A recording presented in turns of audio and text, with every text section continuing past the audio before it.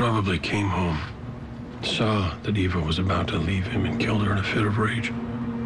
I told her everything was going to be all right. I promised her. I'm sorry, babe. Have you heard from Detective Neely? She said that search teams didn't find anything in the woods. Yeah, that's because Cole knew we couldn't leave her out there, not once I was on to him. So we put her back in the car, dumped it and the body someplace else. Westchester's got a bolo out on Eva's car, and they flagged her credit cards. Have they pinged her cell phone? They tried, but it's either off or dead. Yeah, I want to go with dead. What about his alibi? Well, he wasn't at work like he said. His business partner said that he left at 6 p.m., not at 8. Plenty of time to get back to Westchester by 7:45. But when Detective Neely confronted him about it, he revised his story. He said that he was with his mistress, Taylor McKinley, that woman that you took pictures of until 8 p.m. We need to talk to her. Cass, I don't have any jurisdiction. This isn't my case. Yes, but it's my case. Eva hired me.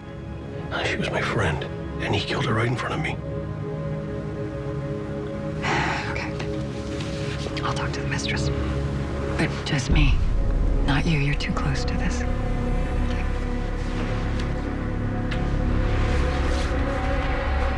So, we had an